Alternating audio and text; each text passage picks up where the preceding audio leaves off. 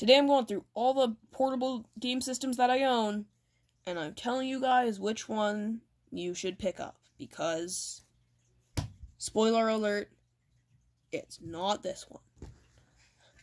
So basically, oh god, this is the first, like, actual good video I'm doing with this camera, so bear with me. It has a pause button, so I can be like, whoa, my hand's there, and now it's not. So I can do stuff like that, as well as I could have done, like, a thing where it's like, whoa, PSP, next up, Vita. So I can do stuff like that. So yeah, we're gonna start with the oldest handheld game system I own, the GBC. So I'm showing off one of the funnest game, and then one, like, really tech demo-y game thing, except not in that order, and not for all of them. So, let's get one of my favorite games. For Game Boy Color, I'm doing also regular Game Boy. So, we're gonna do F1 Race, and then Perfect Dark, and then a quick demo of the Game Boy camera.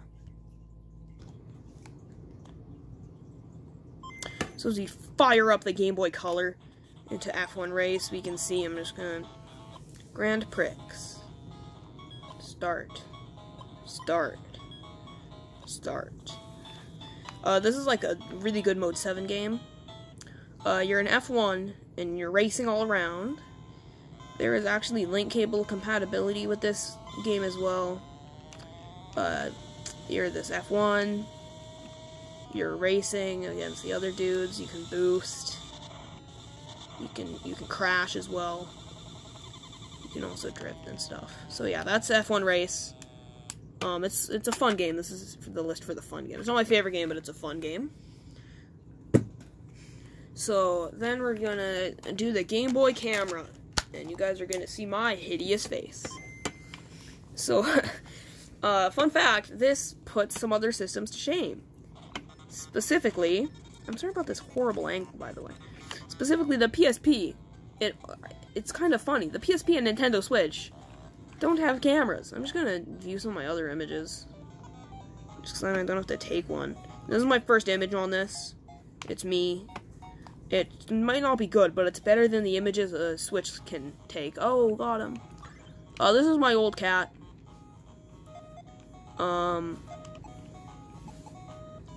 Then this is who I'm joined by today.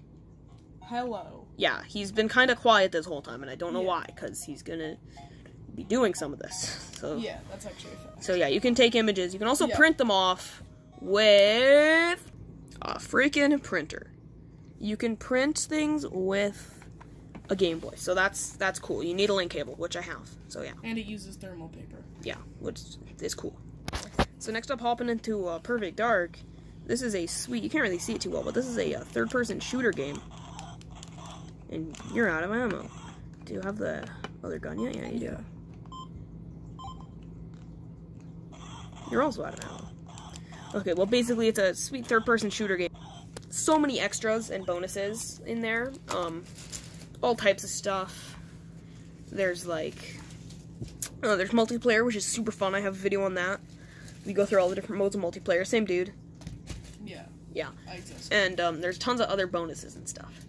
So then, second oldest game system on the list, the GBA, Game Boy Advance. Wow, this is my setup. Hi everyone, you can see my eye. So, the Game Boy Advance is exactly what it sounds like. It's a Game Boy, but Advance. The games we're doing for this is Tony Hawk's Pro Skater 4, cartridge in really bad condition, and Doom. Yep. Doom. So, we're starting off with Doom. I mean, it's Doom. If you guys know what Doom is, then you know what Doom is. Just so you guys know, so far... Oh my god, if it wants to focus. The screen is incredibly dark on Game Boy Advance. I mean, like, incredibly so. Like, it is dark. So... let's just load from my slot. Especially when you're in a darker level like where I am right now, you can't really even see anything. I'm actually going to choose a different level because you can't see crap.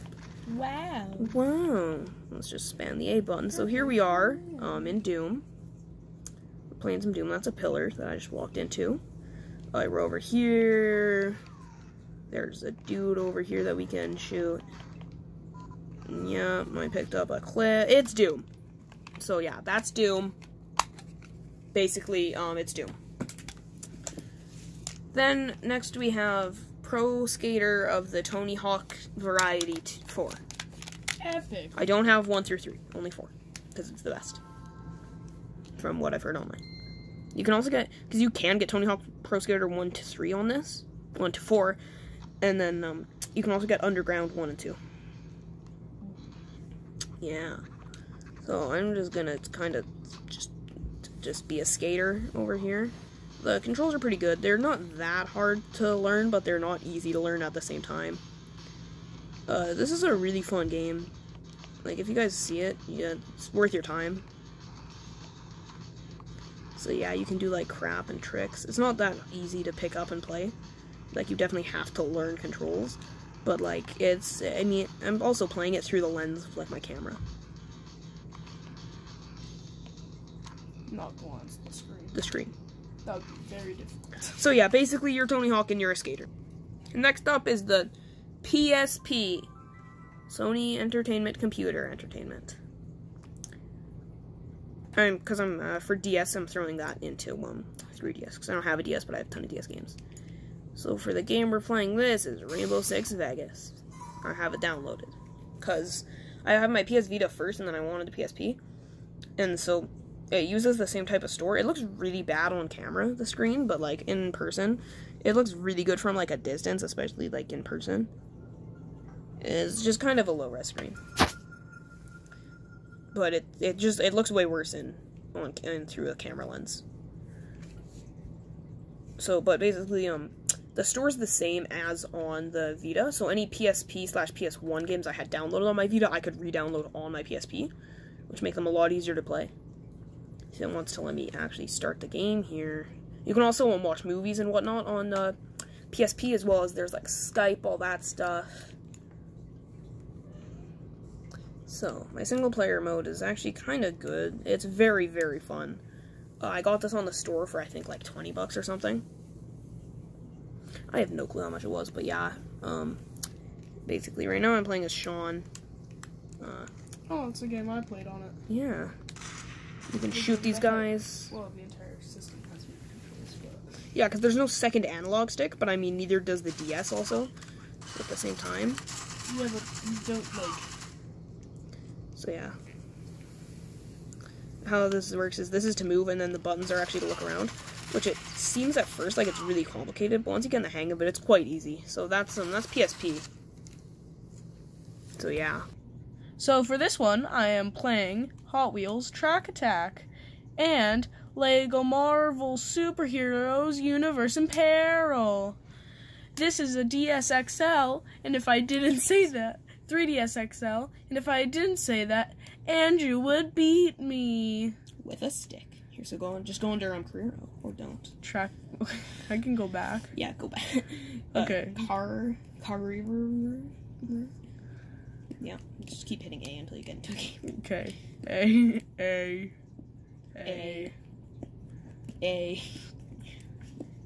Make sure you get the screen in there.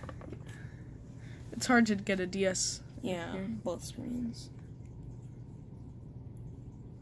I've actually never played this before, so I'm probably gonna suck.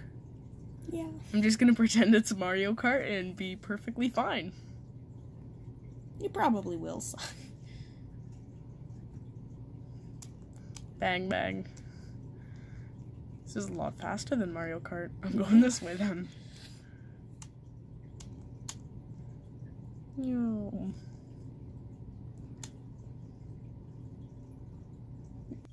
So this is Marvel Lego Superheroes Universe in Peril. That is a mouthful. And it's loading, which it actually takes a while to load.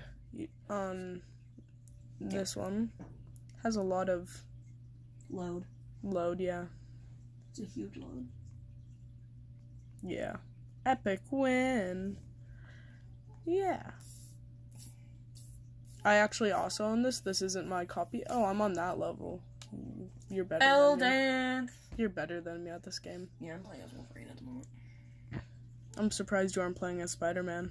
I'm not on a level where I can use him yet. Oh. And I'm not the expert at this game, but I'm 99% sure there's an open world when you beat it. Oh, I hope so, because I know that in almost every other Lego Marvel game, once you beat it, there's an open world. If any of you guys, like, have this game, or just, like, know stuff about games, please let it in the comment section below. Yeah, that was... Down below there. That was, like, my only problem, is that there wasn't, like, a free world that you can... Yeah, that was one of the best parts of, like, it on, like, PS4 or Xbox or something. Yeah, and not, like, even just, like, it's not a Lego game, but, Infinity series, I forget the name of it. Disney Infinity? Disney Infinity, yeah. Because it's just like... Yeah, and you could play as Marvel characters. Yeah. That's honestly one of my favorite parts, was before I got the Spider-Man PS4 game, was I would just play, like, Lego Marvel superheroes, and just, like, swing around as Spider-Man. I would honestly do that when I was waiting for the Spider-Man PS4 game to come out. And it's, like, a lot, like... Fun. It's a DS game, yeah. Cool. Yeah. Alright, so next up we're doing the Vita. My case wants to open. I have a couple issues with this, just because this was how I gamed for, like, 3 years of my life. So, my left analog stick has started drifting.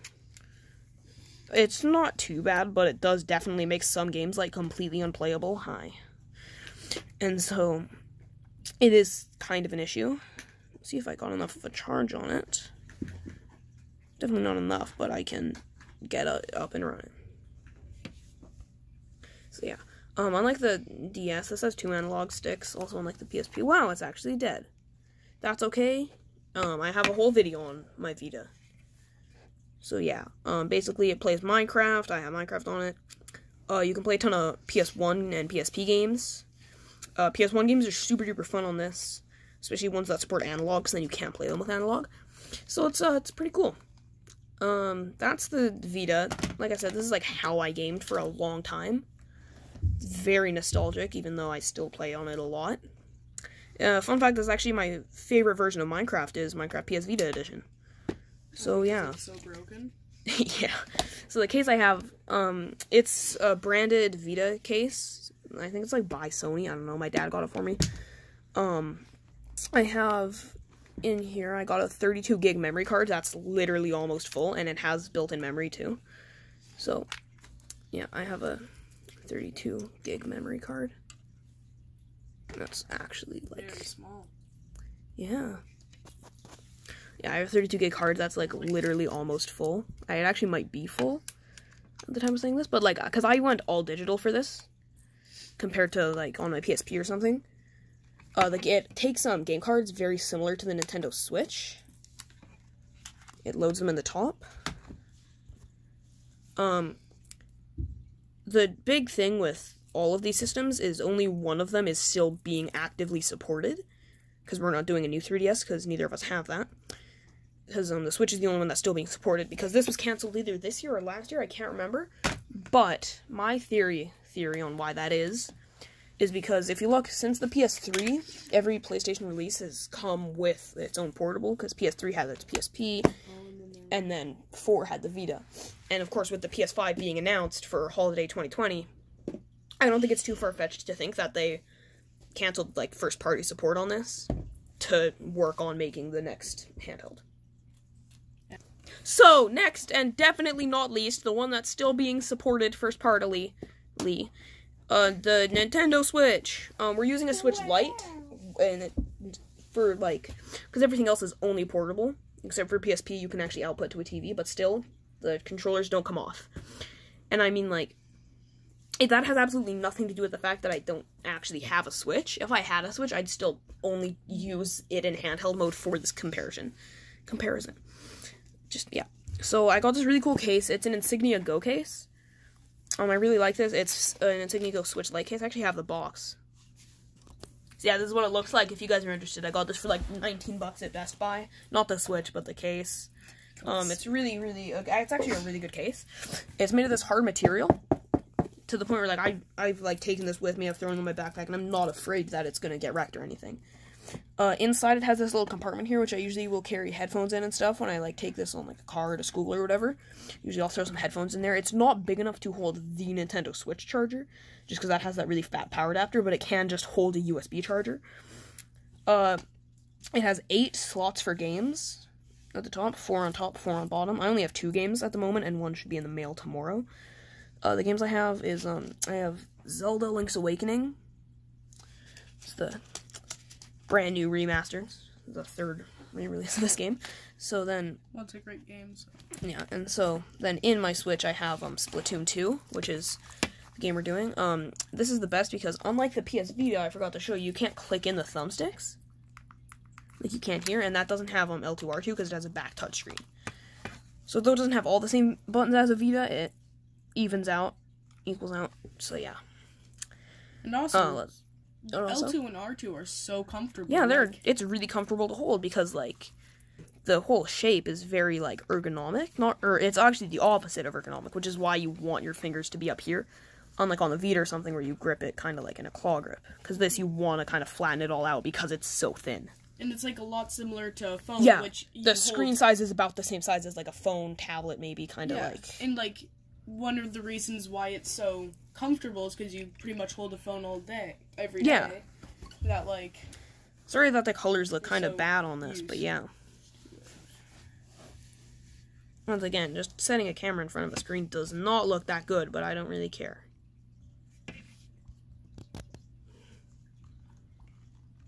Yeah. So Splatoon 2 has some intense loading times. Super duper quickly. Very. It's so quick. I really suck at Splatoon 2. So yeah.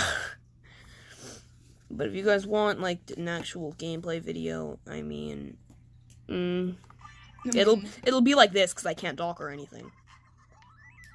That's what I hate about this. Every time you go, you have to sit through this every like 2 hours, I think it is, to see the new stages, which I honestly don't care about. You should be able to speed it up like when they're talking in shops. The graphics on this are by far the best. Oh, easily. And I mean, I was gonna point out PS Vita Remote Play. I want to do a whole nother video just switch to Vita because I think they're so similar. Because of course they can both play like home console games. Of course, the Vita you need a PS4 for that, whereas the Switch just is a home console. But yeah, oh my god, let me play the game. Don't get cut down. Yeah, okay, so let me play the game. So that's the bane of my existence. Basically, you're a kid and you're also a squid. Cool update. Wow, I love this. Oh my god, incredible. I got on at the perfect time. So, you're a squid and at the same time you're also a kid. Basically, I'm not gonna get into like a match or anything to show you, but I'm gonna just go into here to show you guys. There's a not that good campaign, but I mean, it's a campaign still. Yeah. Campaign. And so then, their multiplayer's where it's at. So you can, like, swim in your own ink and stuff. That's also you regain your ink. I mainly play Turf Wars, and I'm not that bad, and at the same time, I'm not that good. Let's get those birds. So yeah, basically Splatoon 2 is cool. So yeah, basically, those are portable systems. And so, out of all of these portable systems, what would I recommend to you to get? Probably a new 3DS. New 3DS, new 2DS. Just, I have so many memories of my 3DS, and it's still one of my favorite game systems to come back to, just because the games are so good. So yeah, buy a 3DS. Yeah. Or a Switch. And these are also cool. And if you or also maybe a Game Boy Color. Those are pretty cool also. Yeah, and so I mean, so are Game Boy Advances. Also with the PS Vita and the PSP. Yeah, those are all really good. Yeah.